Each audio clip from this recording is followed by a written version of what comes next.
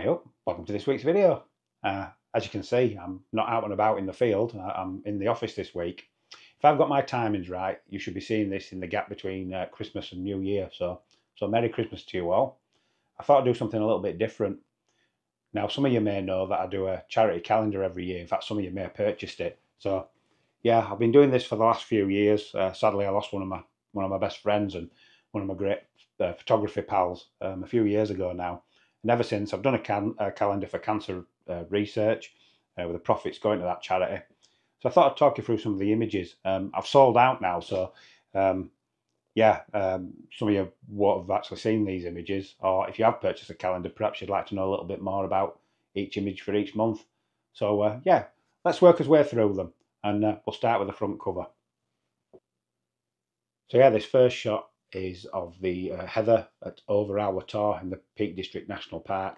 Now this shot was a bit of a disaster, if I'm being honest. The plan was to get up onto the tops, shoot across over to Carl Walk, the old Iron Age hill fort.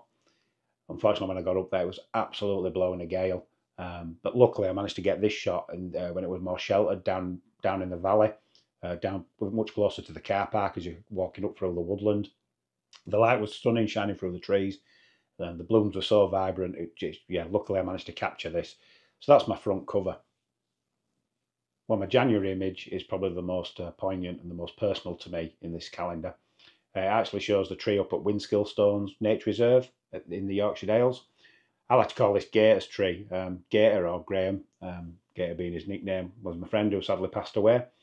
And this was a place we used to go quite regularly. It's a real favourite place of his.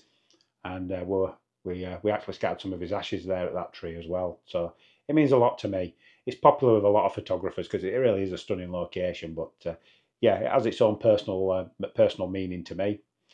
On this actual shoot, I was with another photographer. I was with Dave Peck, who, if you follow my channel, you've seen that we've met up a few times and done quite a few shoots together. And if not, I do urge you to pop over to his channel and subscribe. Yeah, he's a good fella and he does some fantastic photography. We were blessed that evening, actually. The light, although it didn't quite kick off to be the most stunning sunset ever, it just had a nice bank of moody clouds and just that nice little glow on the horizon. So I think it really sets off the location nicely. Yeah, I think we were really lucky. Now, February is from one of my many October road trips up to Scotland. Any photographer's going to know this location. It's been done. It's been done to death. You've got to remember, I sell these calendars to people who aren't photographers. So to them, this is well, as it is to everybody. It's a stunning location. It is, of course, Buccleuch Moor. It's no wonder it's an absolute mud bath when you get there, and all those tripod holes. There's so many photographers have been there. But what a location! Had to get that shot, and I've had to include it in my calendar. In fact, I've taken that shot so many times, I'm surprised. I think it's the third or fourth calendar I've done, and I'm surprised it's taken so long for me to put it in there. But yeah, there it is, and it's looking magnificent as always. So on to March, and yeah, I managed to get this picture of this heron. I sort of went all wildlife photographer. I wasn't actually out on a landscape photography adventure or anything like that. I was just on a bit of a family holiday. Had my camera in my backpack. And as we were walking along, just a nice scenic walk along the river. It's in Betws-y-Coed in Snowdonia. We saw this photographer, big long lens out. I thought, well, what's he taking a picture of? And yeah, there it was. This heron was just absolutely stone still in the middle of the river. In fact, it's so still. I think this is a 3 second exposure. Might be longer actually. I'd have to check the details. But we're absolutely stone still, so it's pin sharp. But I managed to get that smooth, silky water. Yeah. Well, my April image, we're back in England, and for this image, I was actually on my way up to the Lake District National Park. We stopped off at T-Bay Services just for a quick bite to eat and quick pee stop. And yeah, I'm a bit of a obsessive for looking at Google Maps and trying to find locations. And I spotted one a while back, slightly to the east of T-Bay, a place called Rutter Force. And I just thought, yeah, today's the day. We'll take that detour. I think it's a 15-20 minute detour. We'll go give it a look. It was sort of late spring sunshine, quite bright, quite vibrant, but it really made those colours pop, and it's almost got a tropical feel. So yeah, quite a nice image this. I quite like it, and yeah, had to wade into the middle of the river there and to get those shots. So it was definitely a wellies on shoot was this one. Right, so it's May, and we're in Cornwall this time, and this is a place called Roach Rock, which is an old hermitage. I think it was actually used as a leper colony as well at one stage. It's just built into this rock. It's like something out of Game of Thrones. It was absolutely dead. There was only us there. I think we saw one other person in all the time we were there, and we were lucky enough that we had these storm clouds blowing across. When we first arrived, it was sort of blue skies, few white fluffy clouds, but then over to the right, you could just see these storm clouds blowing across. Uh, yeah, I sort of just played a bit of a waiting game. I just thought those moody clouds would really set off this location. And the other thing, there was a load of crows that just kept taking off, circling around, landing, and repeat. They just kept doing that. Uh, and actually, I've been accused of photoshopping the crows in. On this image, I've actually photoshopped them out. There were so many, it looked a bit false. It looked a bit, yeah, too hot, too horror film. I don't know. Maybe I should have saved this one for October for Halloween. But yeah, it's really moody, atmospheric place, and yeah, that light really did help. Back in Scotland for June, and this is the Fairy Bridge of Glencreren. So there's another one that's absolutely full of atmosphere. Yeah, it's only really got this one subject, but oh, what a stunning subject it is! And you can get down to the water's edge. So there's lots of little compositions you can get down at the water's edge, up on the banks either side. Now I've always gone to Castle Stalker when I'm up in Scotland, but it's always to me been a little bit of a location on its own. I've never really found anything else in the immediate vicinity.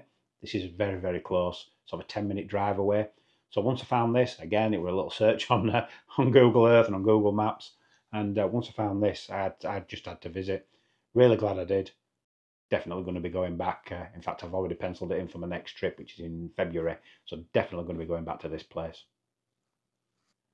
So we jump in from north to south again. This is the Botlek engine houses, the Crown engine houses in Cornwall. It's a classic location. In this instance, we went at sunset. The seas weren't overly dramatic, and I actually just took along, I think it's a 2-minute exposure, just out of experimentation, just out of curiosity. I didn't expect to use this shot, or if I did, maybe I might blend the scene to another shot. It turns out this is actually the image I like the most, and it's the one that I processed. And yeah, that lovely golden light on those stone towers, on those engine houses. Oh, beautiful place. Really enjoyed being there. I'm a bit of a scaredy cat when it comes to heights. I get quite a bit of vertigo, and yeah, I wasn't prepared to walk out. There's sort of a rocky ledge that leads out into the well, you can see it on the left hand side, the bit of headland there on the left hand side. Yeah, there were some photographers there. There was no way I was going to walk out there. Yeah, yeah, my vertigo would definitely be kicking in walking along there. I think this might be the only Norfolk image that made it into my calendar. But I was down there being shown around by Dave Peck. Great guy, he returned the favour. I showed him around the Yorkshire Dales. So yeah, he invited me down to Norfolk and we had a great couple of days of photography. This is actually a sunrise image at Crayster-on-Sea, and it's the sea defences. And there's a little bit of haze in the air, but I just like the sort of ethereal look of this image. And yeah, sort of it's a blend of a 2-minute long exposure for the sea in the background, and I think I did a shorter 1 or 2 second exposure for that water in the foreground, just to get that texture movement in the foreground. That's a technique I use quite a lot actually when I do seascapes. It's just something I find quite pleasing. Well, September's image. Well, this is Glencoe Locken. Yeah, obviously up in Glencoe. This were a bit of a fateful photography shoot with this. I was out with the boss, and she managed to drop her Z6 and 24-200mm lens. Yeah, straight into the drink, straight into the murky waters of the loch. Managed to fish it out, but didn't manage to ever get it working again. Yeah, it was absolutely goosed. So I don't really want to talk much more about that shoot, if I'm being honest. It's in the calendar, and we'll leave it at that. Well, we're well and truly into autumn now. We're at Rydal Water for this October image. It goes against my usual style. I normally go for the bigger vistas. That's more my kind of landscape photography. But the waters were so choppy, the wind had picked up, and I just wasn't getting any reflections. It looked quite messy with the scrappy water. And I just found this little pool, this little area that was all reflective, just in front of this lovely autumn, this old twisty oak and these great colours. So yeah, I managed to get this image, and a little bit different for me, but hopefully you like this one. Another absolutely stunning autumn day for this shoot for November. Up at Invermorriston on the shores of Loch Ness. I'm just on the main road bridge.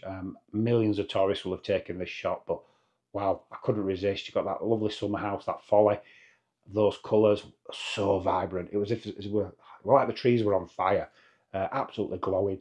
Uh, Absolutely love this shoot. In fact, just spent a good couple of hours just wandering around in that bit of woodland there that you can see. Great place. If you're ever up there in autumn, I hope you get those colours. I highly recommend it.